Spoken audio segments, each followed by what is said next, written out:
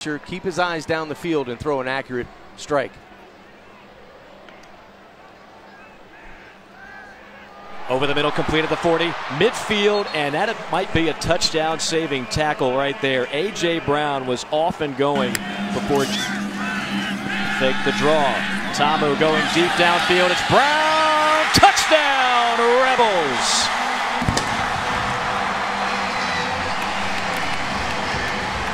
In week one, he really took the reins, and anytime you get man-to-man coverage, you can go downfield and take advantage with these explosive wide receivers on the perimeter. A.J. Brown bounces back. Sanders has played well today. Ta'amu goes back to his favorite target.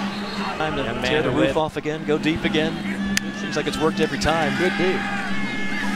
Instead, they will go underneath to A.J. Brown, the 35. Brown with a wiggle and tripped up. He was about one little tackle. Expected to be another first-round draft pick. Here comes a deep ball, far side. Over the shoulder, catch by Brown, and a touchdown.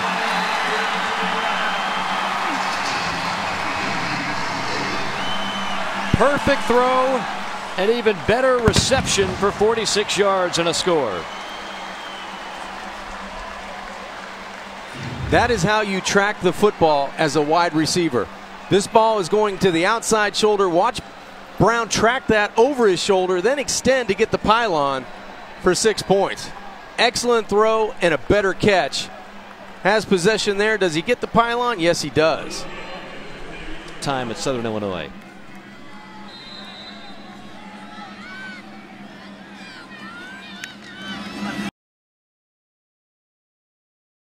Having guys get more involved. Dawson Knox is one of those guys. On third down, Ta'amu completes it. First down and then some for A.J. Brown. And it will be a draw. And that will be the final play of the game.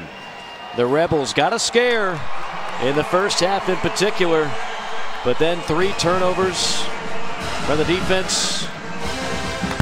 A 76-41 victory for the Rebs. Final thoughts? It was great. I really